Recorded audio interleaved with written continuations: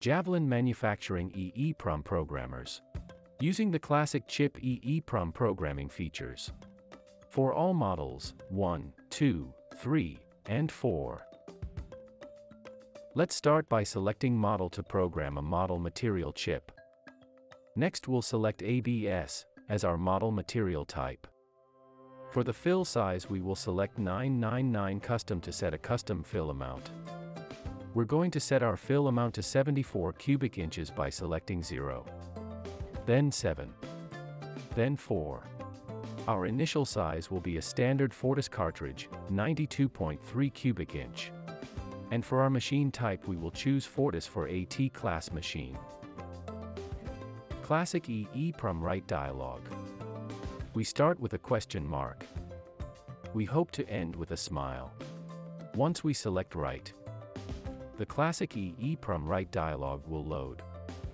After loading we are presented with instructions. The chip shown is a classic chip with the notch in the center. The insertion orientation is notched towards the device. The question mark indicates the programmer does not yet have a chip to program. We can now insert as many chips as we like, sequentially, to program each one. The programmer will provide feedback. Each time we insert a chip, we will see the message, detected. Then writing. Then success. Now let's insert and program a second chip. And now let's insert and program a third chip. Classic Write mode does not work with plus chips.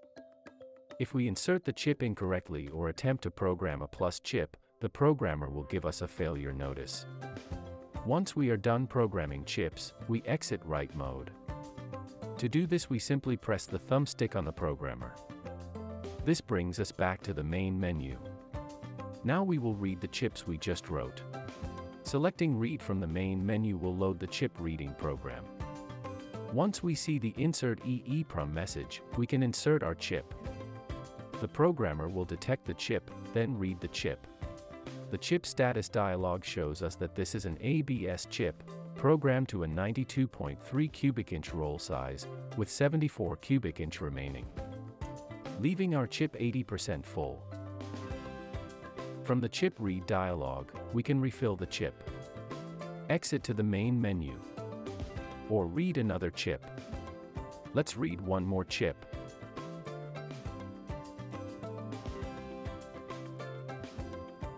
This one is programmed the same as the last. 74 cubic inch remaining, of 92.3 cubic inch. Now we will refill a chip. We're going to remove the current chip. Insert a different one. Select Read Another to read the chip. Once again the programmer will detect the chip, then read the chip. Then show us the current chip status. From here we will select Refill to refill the chip. We'll see detected writing while the programmer writes the chip, then detected reading as the programmer reads the refilled chip, followed by our chip status. The chip is now 100% full, with a new serial number. Now we can remove the chip and it is ready to be used in a printer. Next let's look at Auto Refill mode. Auto Refill mode allows you to insert classic chips and reload them to 100% full without user interaction. The chips can be from any machine type, of any material, with any roll size. The programmer will figure out what the chip is, and refill it. First we'll insert and read one of the chips we programmed earlier. We can see on the chip status dialog that this chip is 80% full.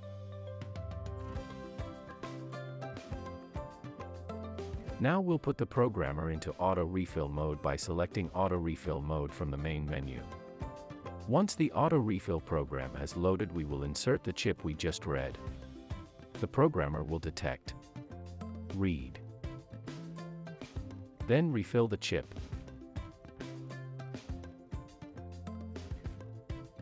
Now we will remove the chip and press the thumbstick on the programmer to exit Auto Refill mode. We will verify the chip is refilled by going into Read mode, to read the chip and see its new status. Once the read program loads, We'll reinsert the chip. After detecting and reading the chip status dialog shows us that the chip is now refilled to 100%. When you have multiple printer types, such as Dimension and Fortus, it is best to leave your programmer in auto-refill mode during the workday, so that chips can be refilled continuously without user interaction. In the next video we will walk through programming Plus chips using models 3 and 4.